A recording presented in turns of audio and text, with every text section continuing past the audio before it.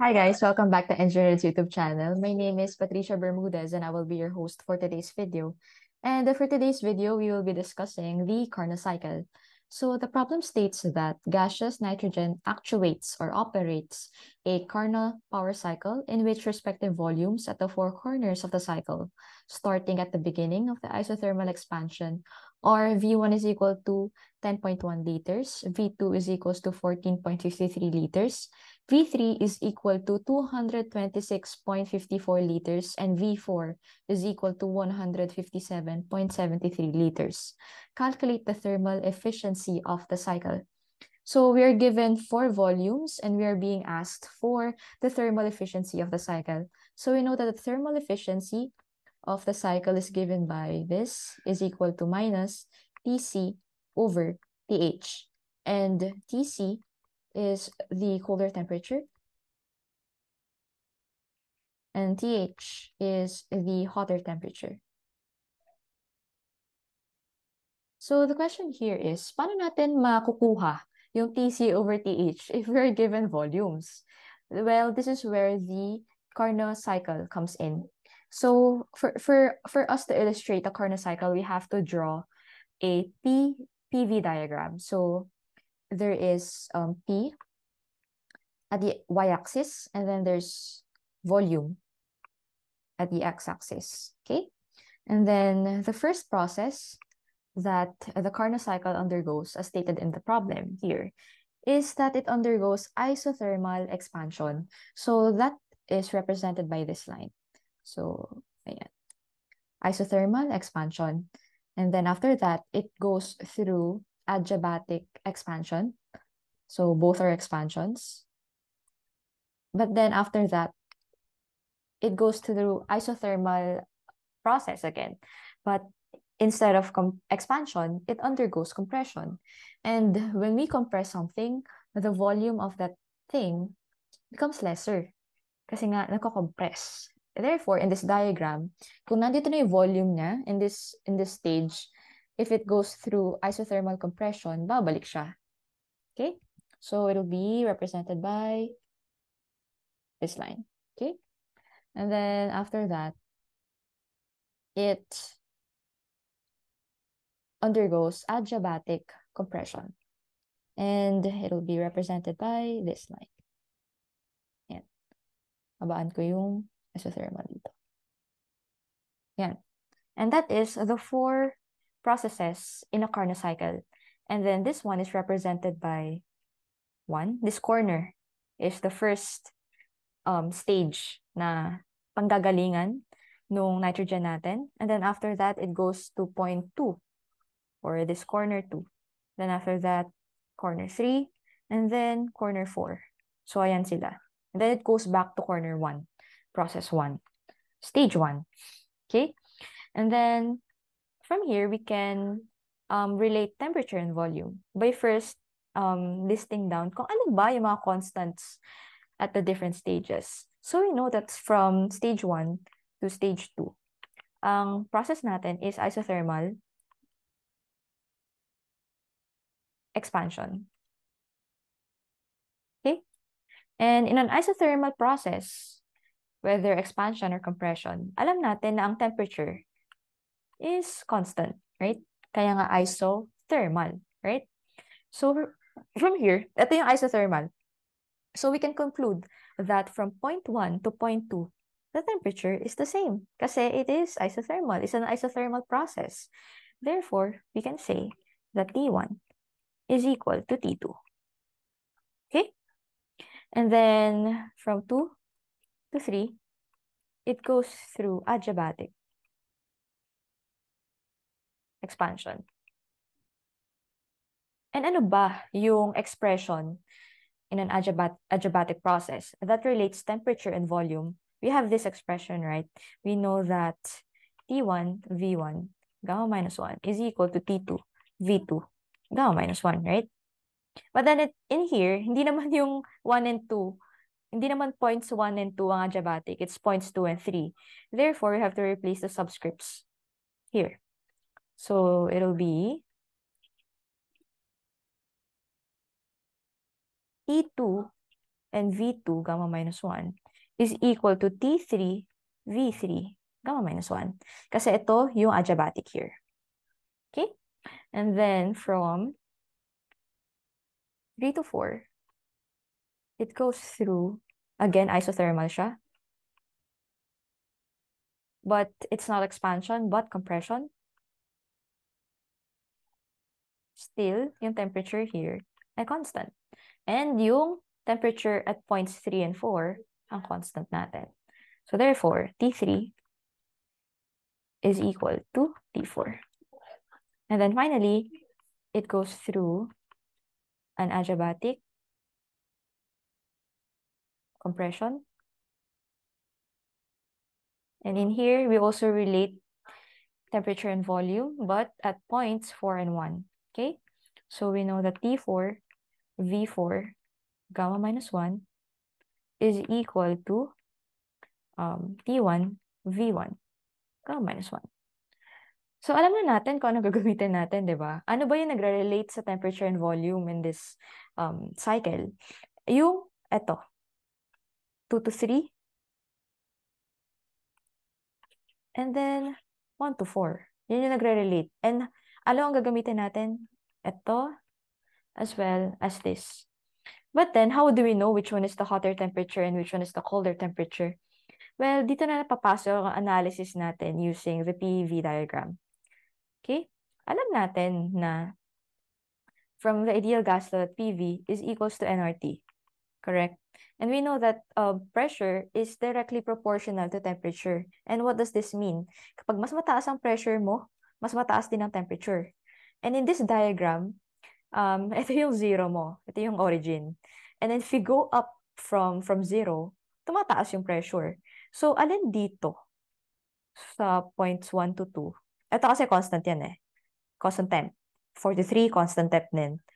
Alin dito yung mas mataas yung pressure? Ito, di ba? Yung points 1 to 2. Kesa sa points 3 to 4. Mas mataas ang temperature ng T1 at T2 dahil mas mataas ang pressure. Therefore, we can conclude that TC is equal to yung colder temperature natin. Ano yung mas malamig? Ito yung nasa baba kasi mas mababa yung pressure. So, TC is equal to T3 and that is also equal to T4. And then yung hotter temperature natin is T1 and T2. Okay? Ayan. T1 is equal to T2. And then T3 is equal to T4. So, isothermal siya. And then from here, pwede na natin gamitin yung adiabatic relations natin to find TC over TH. Okay? So, TC over TH. Alin yung pwede natin gamitin? Either this one, T4 and T1, kasi isa dyan ay hotter, isa dyan ay colder, or this one also. Isa dito ay hot and isa dito ay cold. Okay? So, let's choose this, T4. Let's use this. So, using process 4 to 1, where T4, V4, gamma minus 1 is equals to T1, V1, gamma minus 1. Alin yung dapat ma-retain sa numerator? Kasi TC ang dapat ma-retain, di ba? TC. So, TC natin ay yung T4. So, dapat siya yung ma-retain. So, T4, ano yung hotter temperature natin? T1, right?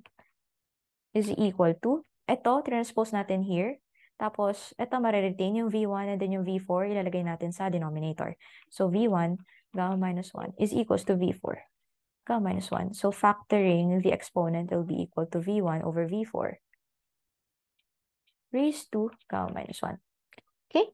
So, that is our TC over TH. So, now we just have to calculate for the efficiency. And we know that the efficiency is equals to 1 minus TC over TH. And therefore is equals to 1 minus yung TC and TH over TH natin ay equal to V1 over V4 gamma minus 1. Okay, and ano yung V1 natin? Yung V1 natin ay 10.1 liters. And yung V4 natin ay 157.73 liters. 7.73 liters raised to gamma.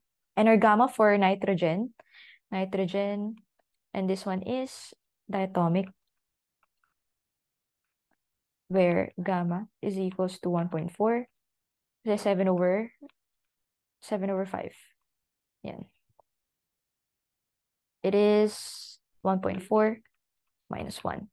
And we have to take note also na yung TC over TH natin has to be unitless. So therefore, itong nasa loob ng fraction natin, naka-raise sa exponent, it has to be unitless as well. Dapat ma-cancel yan. Okay? So for example, yung isa liter, yung isa cm cube, dapat i-convert mo yung cm cube to liters para ma-cancel sila. Okay? And calculating, we have efficiency is equal to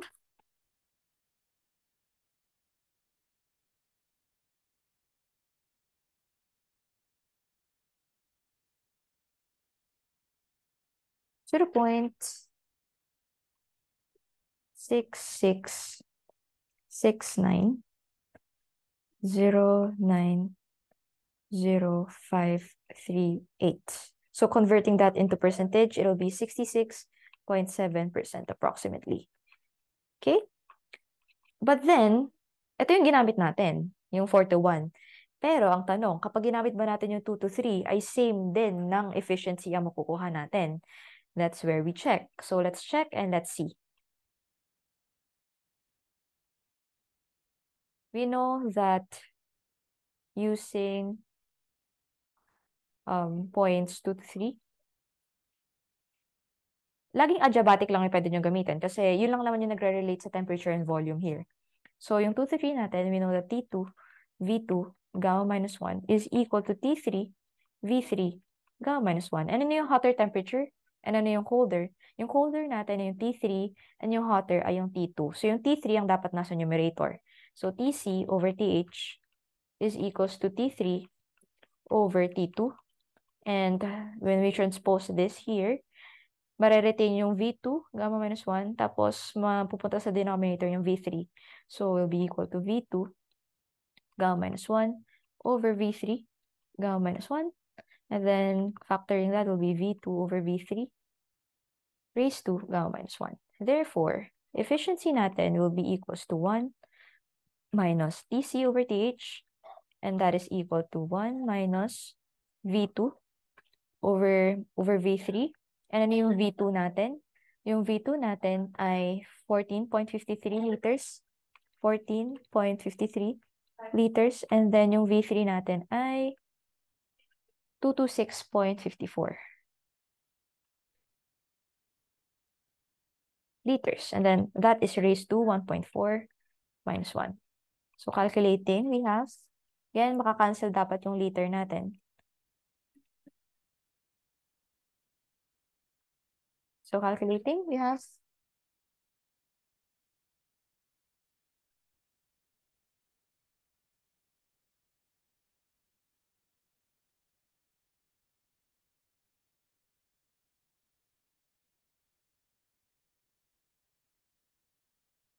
0.6666900.432. And that is also approximately equal to 66.7% efficiency. And that is our solution for the problem. And we have verified na it is indeed the same. Kahit alin gamitin mo, kahit process 2 to 3 or process 4 to 1, ang makukuha mong efficiency is the same kasi it should be. And that is the Carnot cycle. So that is our solution for the problem. I hope you guys learned a lot from today's video. Thanks a lot for listening and stay tuned for the next one. Bye-bye.